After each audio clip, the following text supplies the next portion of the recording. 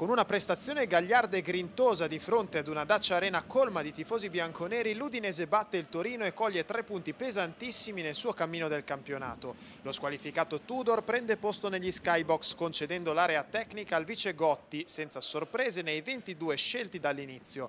Il primo tempo è interamente di marca friulana. L'Udinese la potrebbe sbloccare subito perché la caparbietà di Sema porta 2 volte alla conclusione l'esterno svedese. La prima viene contrastata, la seconda si stampa sul palo. Sulla respinta del montante c'è tutto solo Okaka che incredibilmente manda palla fuori. Un piccolo shock per bianconeri e pubblico che già pregustavano la festa, ma la squadra insiste. Yaya lo spara dalla media distanza trovando attento Sirigu che si distende in tuffo e copre il primo palo deviando in corner. Sullo spegnere del tempo il meritato gol del vantaggio. De Paul raccoglie un tiro respinto di Samir, allarga a Sema che mette il cross in area dove stacca Mandragora. Il pallone viaggia verso il secondo palo dove Okaka appoggia di testa in porta il secondo gol della sua stagione per il boato esultante della curva nord. Una rete pesante perché all'uscita dagli spogliatoi arriva la reazione Toro che non ci sta a perdere. Mazzarri getta gradualmente dentro tutto il suo arsenale offensivo, ma l'Udinese, ad oggi miglior difesa del campionato, concede poco dalle parti di Musso. L'estremo argentino deve alzare le braccia sull'ennesima acrobazia di Belotti che impatta in rovesciata con la consueta coordinazione ma non riesce ad angolare. Il neoentrato Zaza tenta 2 volte la conclusione ma impatta sul muro friulano chiedendo un fallo di mano sulla invece regolare scivolata di Ekong.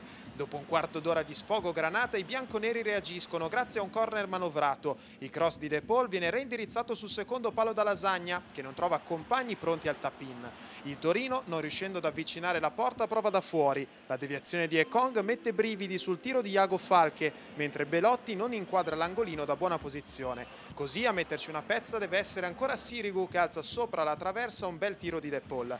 Basta dunque Okaka griffare la seconda vittoria interna consecutiva e il raggiungimento di quota 10 punti per un Aucidei celebrato con una grande festa bianconera.